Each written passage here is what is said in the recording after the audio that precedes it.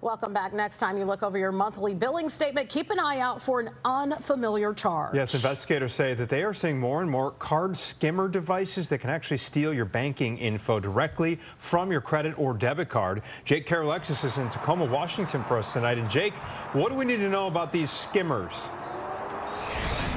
Anthony and Tia, these card skimmers attach onto card readers, which makes them tough to see. So when you go to pay for something using your credit or debit card at a card reader, the skimmer copies your financial information from the card. Police say that these skimmers are getting even harder to detect, and they're popping up all over the country. It slides right over the top, and you can barely tell that they're even there. Sergeant Darren Moss with the Pierce County Sheriff's Department says thieves plant those card skimmers at all sorts of businesses, including gas stations and grocery stores.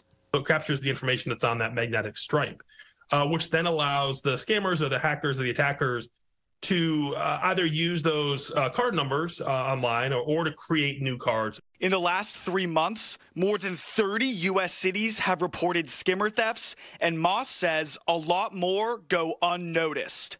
It's not often that they're found, and again, the thieves will put them on there, maybe leave them up for a couple days, one night or a week, and then come and take it away. Skimmers have been around for a while, but thieves are getting smarter.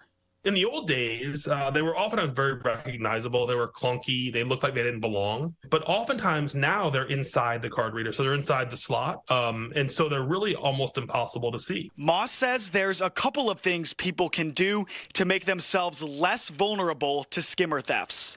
Go inside of the store and use that machine instead, because there's a clerk always at the counter. It's a lot harder for them to try to install it at the counter. If you avoid the swipe altogether and use a tap to pay, that's another way to avoid these card skimmers. And a skimmer theft incident related to Illinois is last year there were a lot of members of the Supplemental Nutrition Assistance Program who had their financial information stolen from skimmer devices, and some of them were in Illinois. In Tacoma, Washington, Jake Carolexis, Fox 32 Chicago. All right, Jake, thank you for the heads up there.